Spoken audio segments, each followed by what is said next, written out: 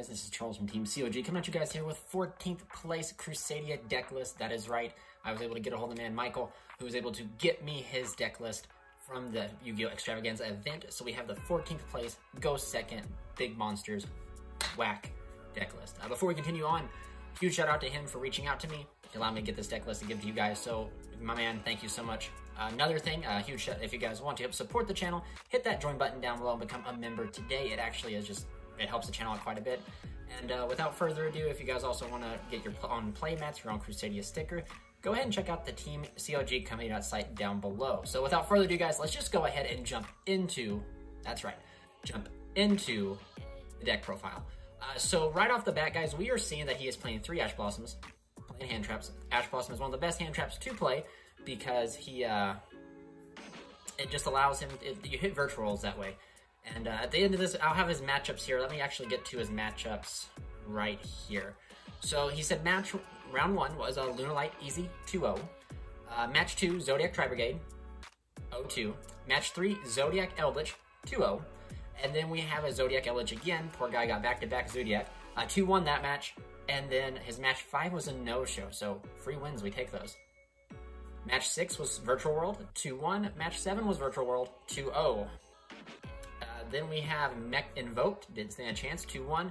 And match number 9 is a Virtual World. And finally, they were able to get their revenge against him, 0-2. So there was his matchups.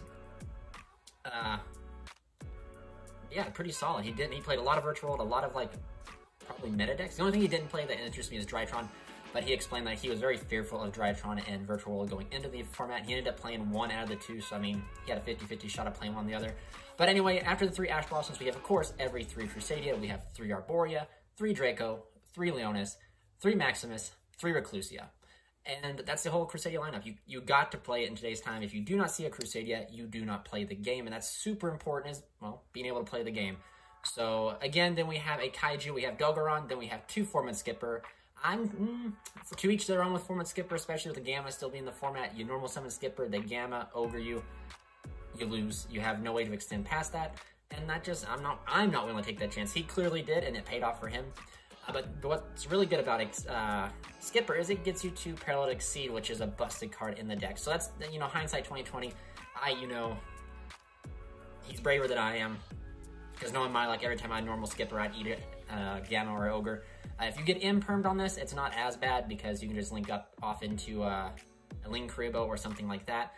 But we'll go, that's probably in his extra deck. We'll just keep on going here. Then we have 1 Ghidorah, Mothra practically, 1 Gameciel, and 1 Kamungus. So he's playing 4 Kaijus, which of course you guys will see further in the list, is so that his Kaiju Slumber is always live. And then we're playing on top of 3 Nibiru, 3 Paralytic Seed. Oh, excuse me, there's 1 more Thunder King down there, so 5 Kaijus. And so here's kind of like my, like, you're playing a go second deck, you're playing the go second strategy. This is, you know, I mean, you're playing so much mass removal that whatever they stick on the field, you're going to be able to solve. It's just, you better hope it's enough sort of thing. It's one of the, like, no matter what, like, Nibiru can be dead in the hand as allows you top deck it, but he plays 5 Kaijus, which allows him to possibly top deck a Kaiju or Slumber. So, you know, in my opinion, if you're going second, you have to play a lot of hand traps this format, and he's playing the best ones, which is Ash. Ash hits Virtual World. Ash hits the Drytrons, I believe, because they activate in hand. It's, you know, I can't remember, it's been a while. Imperm is still just a good generic hand trap to have for going first, going second. And of course, the Rocky Boy, the Boulder, just comes down and cleans out a field. It's pretty nice too. The only problem is that token, Echomax does not gain the token. It's the token's like original attack is 0. So I mean, if Echomax could gain that token, I believe Nibiru would be a staple in the deck no matter what. But then like the Paralytic Seed, I think every Crusade actually playing Paralytic Seed, it just gives you instant rank 4 access, gives you 2 monsters for 1. The only thing that'd be better is if they were Crusadia monsters. But moving on through the spells, we have 3 Crusadia Power, 1 Crusadia Revival. So he's playing 3 power because, I mean, Call by the Grave is at 1. We need the power. We have to have the power. You know, He-Man that crap. I have the power to play through anything. The only bad thing about it is it is a hard once per turn. But I mean, all you need, especially in this variant, is you just need your Crusadia effects to resolve. You're not going off into LP. You're not going up into Crystal Halifabrax. Everything you're doing is pure, in its sense, Crusadia. So that's where this card comes in very clutch. Then, of course, Crusadia Revival. Crusadia Revival is the field spell that just allows you to go pat, pat, pat, pat, pap over multiple monsters, and that is very needed. That's actually really cool. I side this card because, like I said, in my builds, I always try to go first because, in my opinion, I'd rather try to build my board than versus trying to break in today's format. But it's nice to see that this card's in the main deck. That's probably the crawler of the deck, to be honest with you, since he's not playing crawler. So he's probably drawn that quite a bit because these Crusadia cards are cursed, I swear. Then we have Crusadia Slumber. Kaiju Slumber, this right here is just a massive board wipe to practically equal out the playing field, smack down a Kaiju, give yourself a Kaiju, make Crusadia Equimax, punch over for game. You're going to give your opponent Gamma Seal as long as you don't open Gamma Seal, and give yourself one of the bigger beaters like Dogaron or the Thunderstrike Kaiju. And then, like, for no Crusadia Crawler, which you're going second deck, you definitely do not want to see Crawler if you're going second, unless you are a break a board, build a board type playstyle, which the combo Crusadias kind of are. They break their board just to build up their board. You always want to have Crawler to have access to it, but in this variant, there's no need for it. You absolutely should not play it. You need all the gas you can in your hand to break that board. And it's just, it is what it is.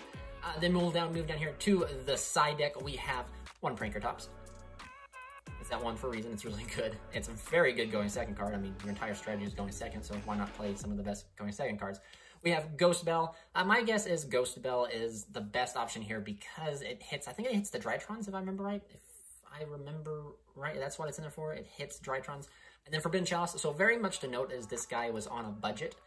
And Forbidden Chalice is just another way to hit True King of all Calamities. When that son of a gun goes to activate its effect, most of the time they wait for you to commit a monster to make sure they're safe from Imperm. And if you fire off Imperm right away, they're going to chain it. So there's no point. That's where the Chalice comes in. Just being able to quick play that guy and completely stop True King is super good. Then we have one Harpy's Feather Duster. Just all Crusadia, the bane of every Crusadia variant is back row.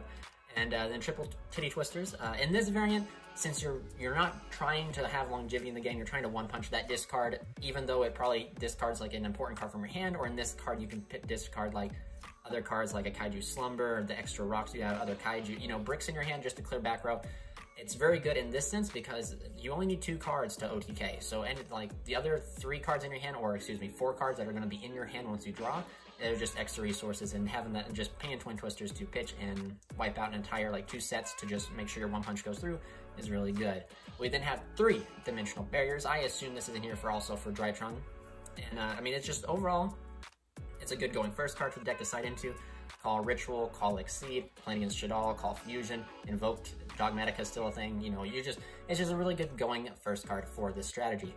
Then we follow up with a red Reboot. Respect the boot. Then for the extra deck, we have 1 Abyss Dweller. Hurts dinos, Double Crusadia Equimax because we're going to one-punch them. 3 Crusadia Magius. 2 Regulex. 1 Spatha. So this is correct if you're playing the Go Second variant. You're just there to come in, one punch, leave. You're not there to have dinner. You're not there to talk. You're not even there to socialize. You're there to come in, whack, get out of there. And that's why you play this many Crusadias. There's no need to be like light on your numbers because you have the extra space. And then I'd also like to note out that here he's playing 2 Regulex. Regulex is, like I said, the second best OTK outside of Equimax, and Avramax, well, 3rd best. So he's playing 2 of these because sometimes you need 2. Sometimes in the longevity of the game, when you can't OTK, you need another one. And if you're forced to go first here, the thing you're trying to do is either get to Avramax or you're trying to get to Equimax. And in this build, he does not look... There he is. He was hidden. Okay, so he does play Avramax. So you just want to have the extra resources to be able to one-punch because your board's probably more likely going to get broken because the best thing that this deck more than likely can do is probably just put up Equimax and pass along with maybe a Nibiru in the hand, some hand traps, or maybe, you're able to get the Paralytic Seed because he is playing Skipper. He can get Exceed, so he's in and on Equimax and a Dweller. So, I mean, it's possible. Then we have 1 Hita. Interesting. 1 IP Masquerena. Probably to go into the next card, which is Avramax. And then we have a Balinx and a Win, I believe. And Balinx is super interesting because Balinx is practically, since he's not playing Ling Rebuild, he's just going into Balinx to get rid of the Performance Skipper if it gets impermed or anything like that, Effect Veiler, you name it. And yeah, so talked to the guy a little bit. He said the only thing he feared going into this event was Virtual World and Drytrons, and he actually ended up playing 3 Virtual World, and he gave them the quick W's except for 1. and he ended up getting 14th place. I believe he was 7-2. Yeah, 7-2 sounds right. So a huge shout out to you, my man. Thank you so much for sharing this. If you guys have any questions in the comment section down below, go ahead and comment. I'm sure he'll pop in and answer those questions. And yeah, guys, so this is Charles from Team COG, wishing you guys happy holidays. I'm also signing out.